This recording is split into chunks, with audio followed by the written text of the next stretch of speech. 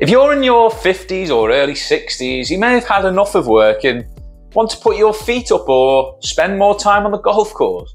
You probably know the state pension is currently payable from age 66, which means if you retire at age 60, you may have to rely entirely on your private pension in that period before you are eligible for your state pension, assuming you've got no other retirement income or assets. This then begs the question, if my only source of income is going to be my private pension for 6 years and I plan on taking much more income from this pot before reducing it when the state pension kicks in, do I have enough to retire and will I run out of money? To help answer this question and give you some food for thought, let's look at a fictional scenario of a couple, John and Karen Smith, who plan on retiring at age 60. And aside from their state pensions, the only retirement income and assets they have are their private pensions, from which they plan on taking an income via Flexi Access Drawdown. I'm going to use our cash flow planning software, which is a great piece of kit to run some projections and scenarios. I appreciate you at home may not have this, but the point of the video is to highlight the effect retiring early and drawing more income from your private pensions can have. It's probably possible to replicate this in a spreadsheet for those of you who are that way inclined. So, John and Karen, they're both age 60 and they're planning on retiring immediately. They've got private pensions worth £300,000 and £100,000 respectively. John is entitled to the full state pension of £10,600, and that's in today's money as he's got his 35 qualifying years of national insurance contributions. Karen took a hiatus from work to raise her children in the middle of her career, and so she's got a reduced state pension of, let's just call it £7,000 a year. Their state pensions are both payable from age 67. Their expenses come to £34,000 a year, which is what is needed for a couple looking to enjoy a moderate retirement in the UK according to the Retirement Living Standards Survey. We'll assume their expenditure reduces by 20% when they get to age 75 as their spending naturally decreases. We'll increase the expenses by 3% each year to keep up with inflation. Their drawdown pensions, so the remaining amount that's left invested, we'll assume that grows by 4% a year, which is net of all fees, and they're invested in a balanced portfolio. Finally, we'll set their life expectancy as age 90, and they're both in good health. I've tried to be conservative for these figures and really err on the side of caution, as according to the Office for National Statistics, the actual life expectancy for a 60-year-old man and woman is aged 84 and 87 respectively. So by using age 90, this should bake in a bit more safety. Okay, so let's explain this graph on the screen now. So these colours here, this is the assets. So we've got John SIP worth 300,000 as we mentioned. We have Karen SIP worth 100,000, which grows, and they both grow at 4%. And finally, we've got this little green here is premium bonds. This just acts as an emergency fund, and we've set it so that you never access these funds. It's simply the rainy day fund. It's not going to be used to fund their retirement. So as you can see, they retire at age 60, and the reason why their assets dwindle, as you might expect, is because they're drawing down on their pensions quite significantly before their state pensions kick in around this mark here. We've set it so their life expectancy is age 90, which is the end of the graph there. Now, this red, this highlights where there is now a shortfall between their assets and income and expenditure, which simply means they've run out of money. So this is age 77. This means they could face the unpleasant prospect of worrying about having to pay their bills or keeping the lights on in their final years. From age 60 to their state pension age of 67, their only form of income is their private pensions. And so they were taking, from this period, £34,000 from the combined pensions worth 400k, which is a starting withdrawal rate of 8.5%. This is significantly more than what is considered a safe withdrawal rate of between 3 and 5%.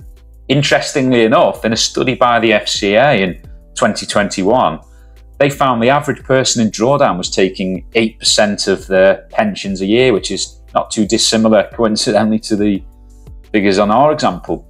So this highlights to you that drawdown really could be a ticking time bomb for retirees if these figures are correct, and they could be blowing through their pensions very quickly and having to rely on their state pension, which, depending on your lifestyle, it might not cut it. On that cheery note, let's look at try and reverse engineer a couple of things that they can do to alleviate this problem of running out of money. So the first one, simple one, let's start with delaying retirement. So this is this example here. And what we've done here, we've set it so that they retire 3 years later at age 63.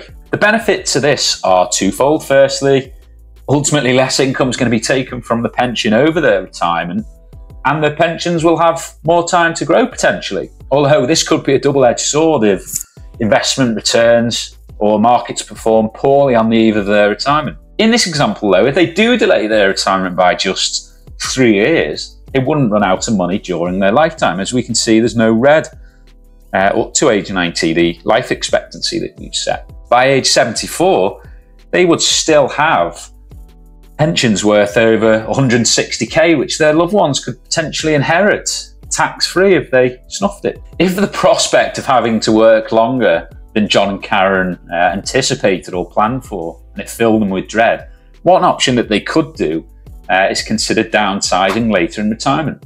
If we assume their property was worth, let's call it £450,000, mortgage-free, and they downsized to one, maybe a bungalow if they could get one, for 300k at age 70, this could free up £150,000 that they could fund towards their retirement. We'll knock off £10,000 that's lost to miscellaneous costs such as removal fees, conveyances, estate agents, stamp duty, etc., etc. In this scenario, as you can see here, they wouldn't run out of money, or they would, but it would be at age 89, which is just before their age 90, so it's certainly helped things. And you can see this on the graph here, this injection, this £140,000 injection there, which is that green spike. So far in these examples, we've assumed the growth rate has been nice and linear each year at a steady 4%. The reality is that financial markets are a lot lumpier, as you can see with the past returns of the US stock market on the screen now. What presents a further risk of drawdown is something called sequence of returns risk, which sounds very fancy. The idea of this is that the order and timing of your investment returns can have a huge impact on how long your retirement funds could last. To give you a simple example, if you retired and began to take a regular income from your pension and then the very next day the stock market crashes 30%, this presents a further risk to your retirement, as not only are you now taking an income from your pension and running it down, but you're taking it from the lower fund value. So effectively more income, relatively speaking, compared to the reduced value of the pot, and you're crystallizing what were effectively paper losses up until the point you needed an income. Let's highlight how sequence of returns can impact your retirement. So let's return to the example of John and Karen, where they delayed their retirement by 3 years, and this really did help their retirement planning. I think they only ran out of money at age 89 it was, so just a year before the planned life expectancy of 90.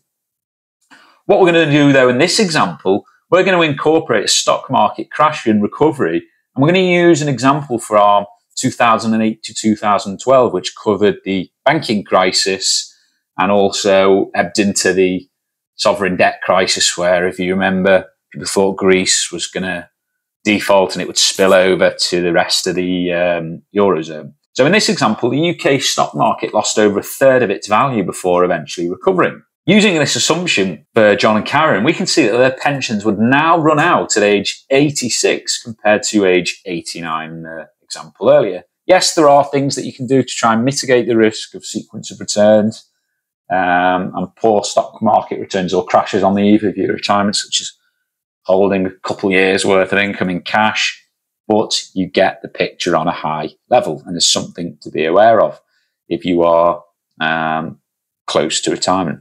Hopefully you enjoyed the video, and if you are approaching retirement and contemplating drawdown, watch this video which looks at 3 of the biggest risks of this retirement option that I see and how you can try and mitigate them. I've touched on this point and would like to highlight again that a cash flow forecast is likely to be wrong almost immediately in year one, and it can't be relied on entirely.